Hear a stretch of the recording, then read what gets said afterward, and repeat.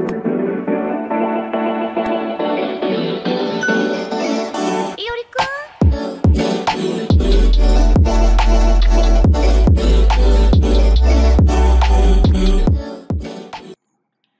everyone. In today's lecture, we will discuss some ways of creating random arrays. So let's start by importing the NumPy module as np.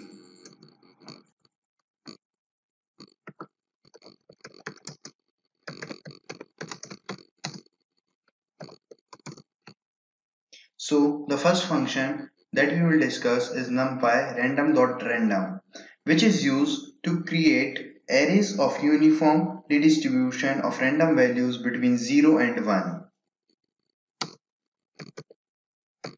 This function returns the random values in the range from 0 to 1.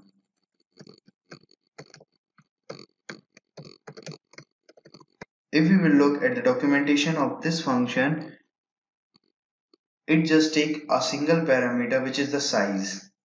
So if we are providing size equals to 10, it will return an array of size 10 containing random values in the range 0 to 1.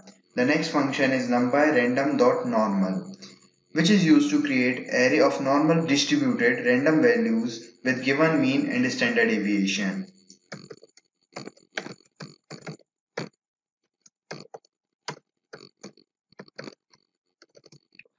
It takes three parameters. The first parameter is the mean, the second parameter is the standard deviation, and the third parameter is the size. So let's assign the respective value of mean, standard deviation, and size. So it will return an array of size 10 having mean 5 and the standard deviation equals to 1. The last function in this tutorial that we are going to discuss, np.random.randint, which is used to create random integer in the given interval. So it takes three parameters like lower bound, upper bound, and the shape. So the first parameter is the lower bound, the second parameter is the upper bound, and the third parameter is the shape.